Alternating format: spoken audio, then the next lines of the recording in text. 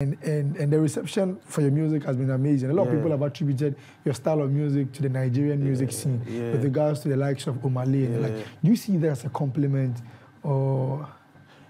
For me, don't try and like own someone. Like, cause trust, it's one Africa. You know what I mean? Yeah. If I'm Nigerian, Ghanaian, it shouldn't be a problem. You feel me?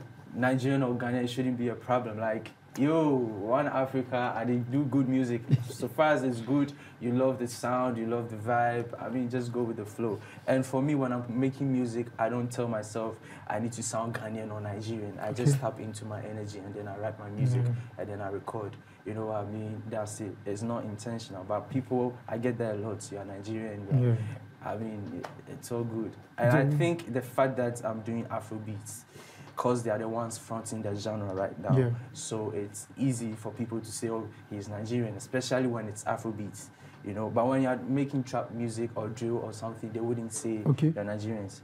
You are Nigerian, you know. Yeah, that's it. So when you go to Nigeria, because I know you've done some media engagements in Nigeria, do you get that kind of feedback there too? Yeah, do you get people in Nigeria say, oh, Djay, you sound like us?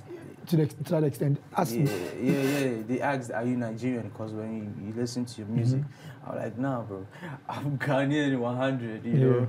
But I went there because the reception there was positive, you know. So I had to go there to show my face so they know the sound.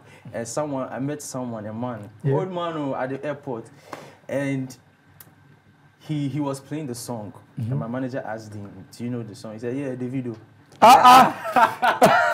David, what to do?